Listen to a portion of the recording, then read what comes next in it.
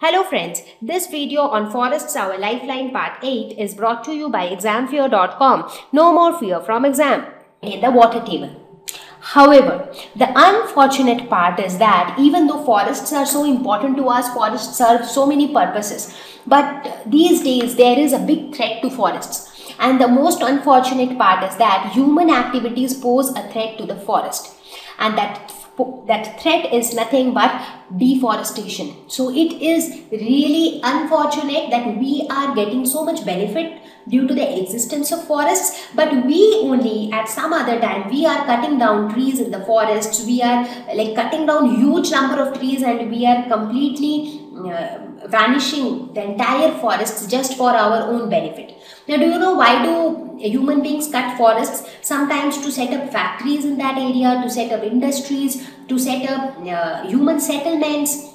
Sometimes to make furnitures, they cut down big trees. So just to fulfill their requirements without thinking anything, they just cut down the trees. They just make forests disappear. And this is what is called as deforestation. Deforestation, that means something which is removing the forest. That is deforest. So cutting down of trees is deforestation. And it is a very serious threat. So deforestation is the permanent destruction or conversion of forest areas for other purposes. Now what are these other purposes? Now mostly these other purposes would include setting up of factories, industries, or using up that forest area land for agricultural purposes, because when you use it for agriculture you are actually growing crops. Then you can sell the crops, you can make some money. So now again, why do we do all this? That's because again, there are a lot of reasons which are responsible for deforestation taking place. So if you want to see how fast deforestation is taking place in various parts of the world. So for instance, let's take example of India.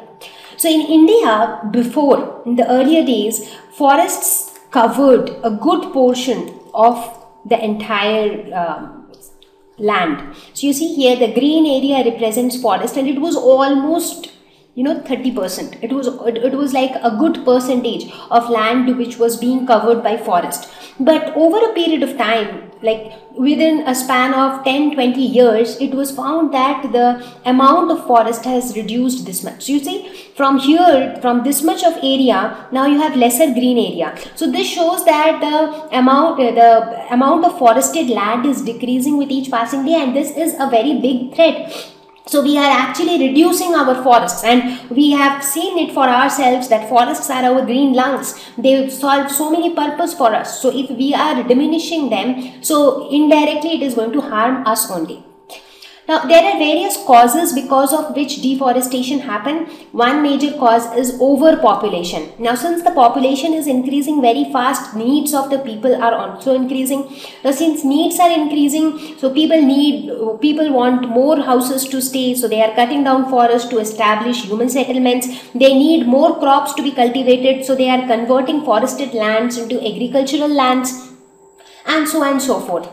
Agriculture, yes, of course, as I said, when the population increases, people want more food items, so they want to cultivate more crops. Human settlements, they need places to stay, making furniture, so they cut down huge number of trees to make more and more furnitures. Fuel, now wood also acts as an excellent fuel, so that way also trees are being cut. Forest fires, now this is something which is not due to human activity. Now sometimes when due to lack of rainfall, the trees and the leaves become so dry that they tend to catch fire in presence of sunlight also. And due to forest fires, there happens tremendous loss of trees in the forests. So that is also another natural cause of deforestation. Industries, setting up of industries and factories. Now, these are the causes, but when you look at the harmful effects of deforestation, then you realize that it is actually a very serious threat. So, some of the harmful effects are loss of species. Now, when the forests are not there anymore, what happens to those animals which were living inside the forest? They also get lost. A lot of them die over a period of time, and therefore, this entire species get lost.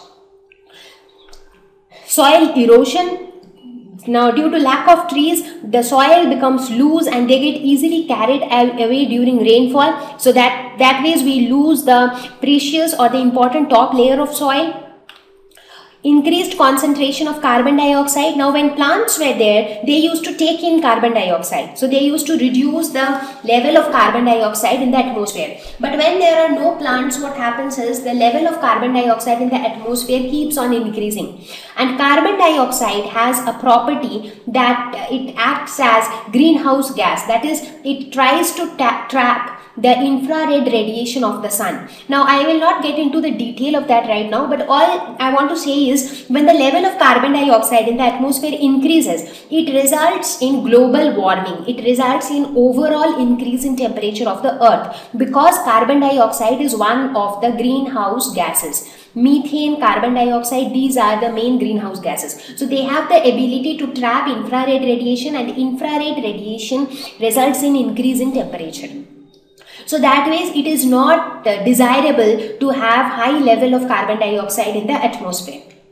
Lowered groundwater level. Now as we saw that when you have soil, when you have a forested area, so it is easier for water to pass or to seep through the soil. Now when the forested area is converted into a factory, so the cemented floor of the factory will not allow water to pass through and increase the level of groundwater, obviously. So that way when the forest is converted into industries or factories or human settlements, so the groundwater level also decreases, because now groundwater is not receiving any water from rainfall.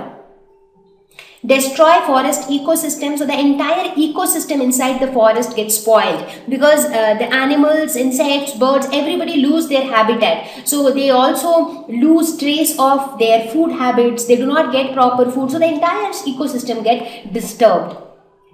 Possibility of flood increases. Now as I said, when you have lot of trees, the flood doesn't happen, because the one thing is presence of so many trees do not allow water logging on the ground. So it doesn't allow water first of all to directly hit the ground. So water drips in through the forest canopy over the leaves and the branches, and that's how it gradually reaches drop by drop to the soil. So therefore, due to the presence of forests, floods can be avoided. But when there are no forests, possibility of flood also increases. And we all know that flood can cause huge destruction of life and property. Now the question is, when we are causing deforestation, like human beings are the main cause behind deforestation. But who are the victims of deforestation? Who are directly suffering? Now, if you talk, so the real victims of the process of deforestation are the animals who are living there, the animals, insects, birds, because they are losing their habitat, they are losing their source of food. So it becomes very difficult for them to survive. So forests are the primary targets for deforestation, and the primary impact of deforestation is also on the animals and the living organisms residing in the forest. However, indirectly deforestation impacts the entire environment. It impacts all the organisms living on this earth. As I said, the primary victims would always be the plants and the animals living within the forests. Now, based on whatever we have discussed so far, we can truly say that forests are truly our lifeline. Now, some of the things which forests do are, it provides habitat to animals, birds and insects. It also provides food and shelter to many human beings who live as tribes within forest, support growth of plants. So many plants, huge trees, small shrubs, herbs, everything grow in the forest, and that is possible only because of the soil fertility and all the other environmental factors. Maintain the balance of oxygen and carbon dioxide in the atmosphere, and that is why they are called green lungs. Provide useful products to us like wax, gums, honey, etc.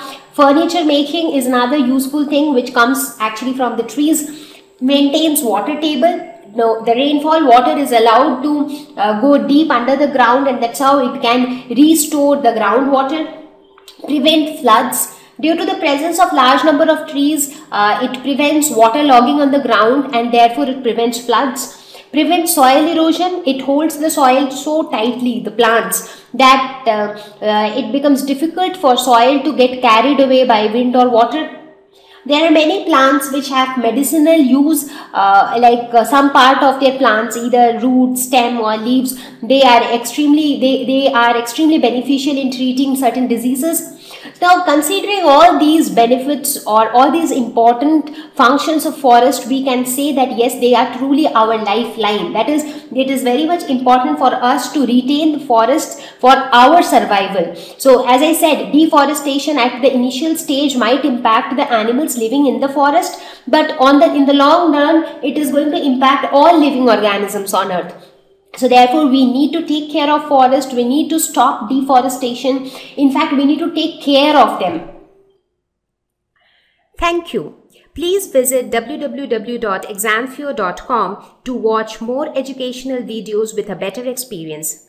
Please do not forget to like and subscribe to our YouTube channel for latest updates. Thank you once again.